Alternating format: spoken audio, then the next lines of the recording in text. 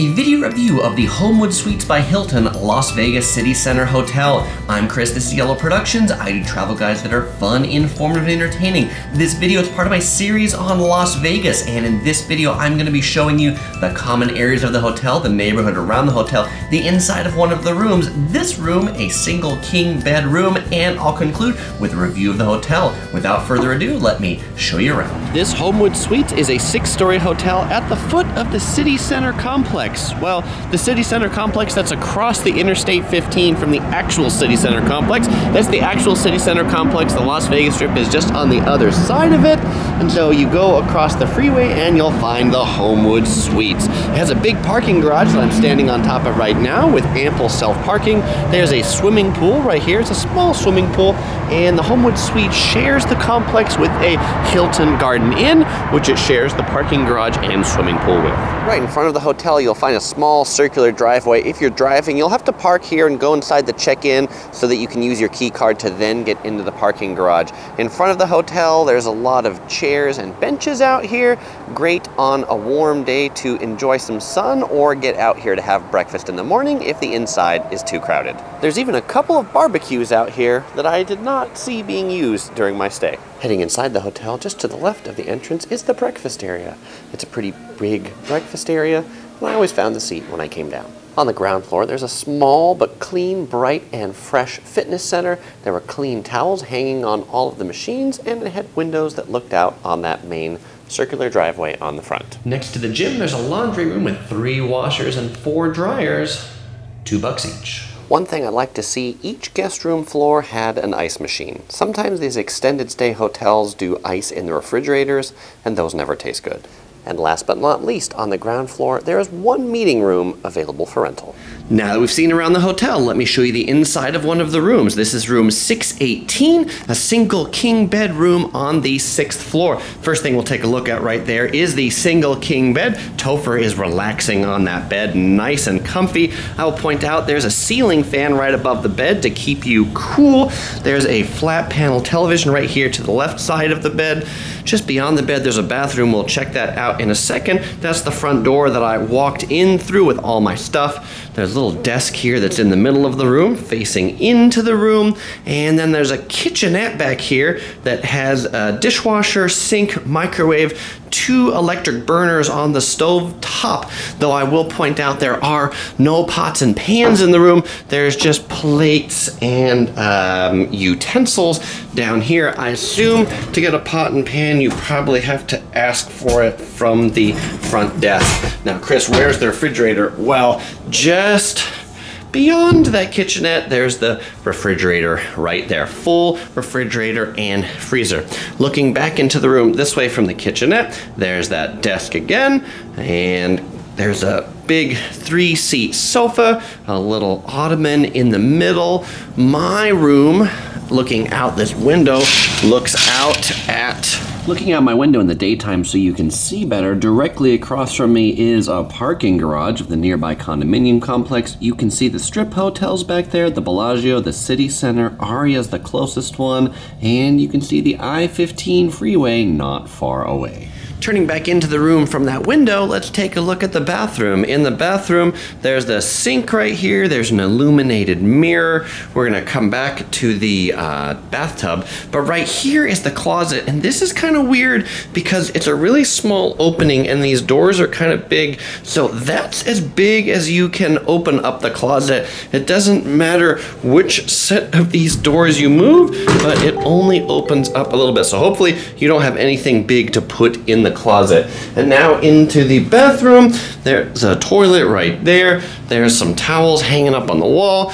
And this room has a walk-in shower with just a fixed shower head up on top. Okay, Topher, now that we've seen everything around the hotel, do you know what time it is? It's time to do our Topher review. And for those of you who watch our reviews regularly, you'll know we rate things on a scale of 1 to 5 Tophers. And so how many Tophers is this hotel going to get? It is going to get 3 Tophers. All right, so now let's talk about the pros and the cons of why this hotel got 3 Tophers. And by the way, 3 Tophers is not an awful rating. I'd say that's pretty average. It's a pretty good rating. We're a pretty hard rater, so first we'll start with pros. It's a pretty new hotel. It's a clean hotel. The staff was very nice. Parking was easy, and the room was pretty comfortable. It's a good size room, and sleeping was okay. We'll talk more about the cons section. So the other pros, because it's not a big casino hotel, it's a fairly small hotel. It's easy to get in, it's easy to get out. That's my favorite thing about this hotel. I came here with a car, and so I could just come in, I could park my car, really quick to go from the parking garage, really quick to check in, really quick to get to my room, and then really quick to check out. And I assume it will be. I've never seen long lines for checkout. Unlike a lot of the big strip hotels, you end up schlepping your luggage through huge casinos. You stand in long lines, and that just makes Chris and Topher very sad. So we like this much smaller hotel experience. We like no casino, and we like that it was not smoky at all. The air in the hotel felt very fresh. Okay, now let's talk about the cons. The location right next to the freeway.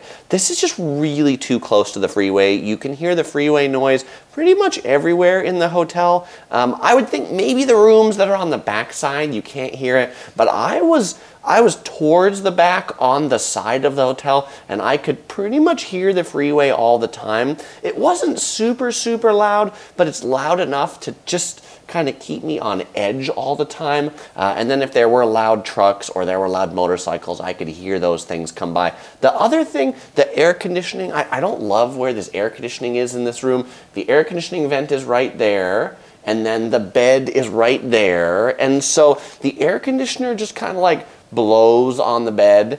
And while I do like that the air conditioner stays on all night, like you can keep the fan on all night in the room, which is not often the case in a lot of these less expensive Las Vegas hotels. When it turns on to like a gale force wind.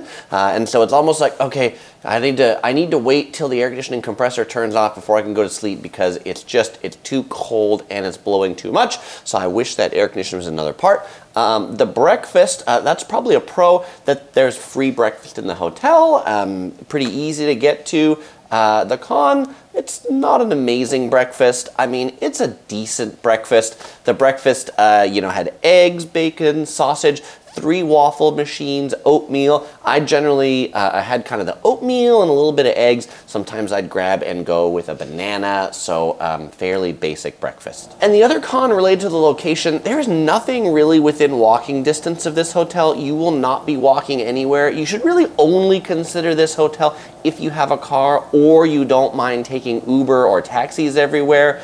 Don't plan on walking. I did walk back from the strip to this hotel one night because I just wanted to see if I could do it, and I could. It took 45 minutes or so to walk from the Venetian back to here. I'm a pretty fast walker, and it was not a very nice walk, so I would not encourage anybody to attempt that walk, unless you're truly adventuresome. Oh, and another pro that I forgot to mention while I was up in the room, free parking. Parking's 100% free. I never had any problem parking in this pretty big parking garage. The room rates here, you can often find them for $100 a night. With taxes, it comes out to be about $115 all in, no resort fees, no parking. So the value here is pretty good, especially with the free breakfast. But the real question is, should you consider staying at this hotel? Well, if what you like is you like a hotel that's kind of on the smaller side, doesn't have a casino, isn't very smoky, you don't mind the fact that you have to drive everywhere or you have to take an Uber because you have a car, then this is probably a good hotel for you. If you want a hotel that you're going to be in the center of the strip, in the center of the action, that you can stumble out to your hotel to a lot of things, then this is not the place. If that's the case, I'd suggest you check out some of my other videos right here about Las Vegas hotels. I've got all of the Las Vegas hotels that I've reviewed right here in this playlist, so you can peruse through them. One of my favorites is the Marriott Grand Chateau. It's just like a short block off the strip. That's a pretty good one, quiet, and has kind of all the things that Topher and I like in a hotel. All right, well, we won't say goodbye because we're going to see you right here.